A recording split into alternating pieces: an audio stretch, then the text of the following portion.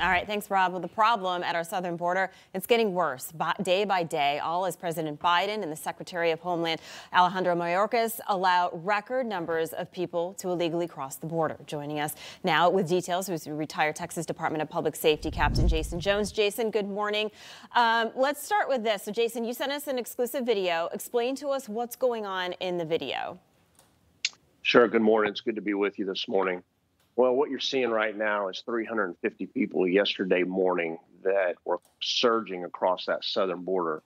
And it's really an example to the folks about what's really happening down there. Now, that began at midnight, even though the video only shows you 350 people, really 1,109 were apprehended by the time that ended.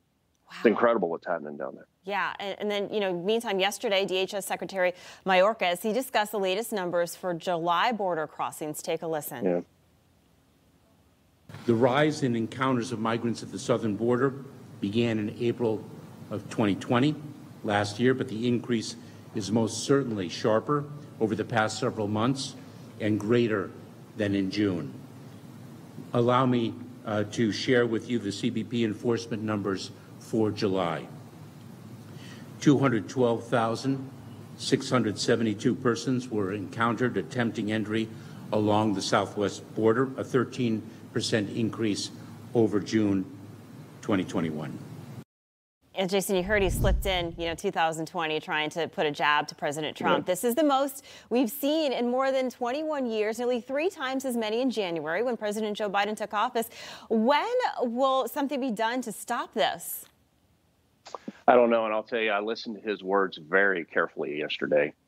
And what you continue to hear is this continued statement to the world about a safe and orderly process of bringing in migrants into the country and just repeating that and then building more capacity to handle more instead of discussing the national security implications and acknowledging what's happening down there. And that's what's driving this. So really what I saw from his statements yesterday is a pouring of gasoline on the fire. I have to tell you, I'm extremely concerned. 212,000 apprehensions in the month of July. I can't remember in my career to ever see that.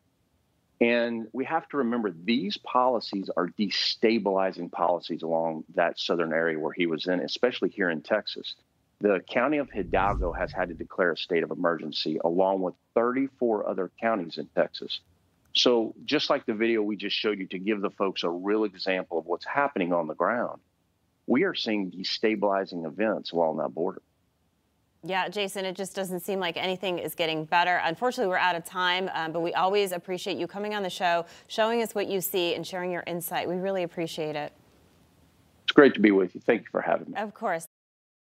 Hey, I'm Rob Finnerty. Thanks for watching. If you enjoyed this video, please join the conversation in the comments below. Don't forget to subscribe, too.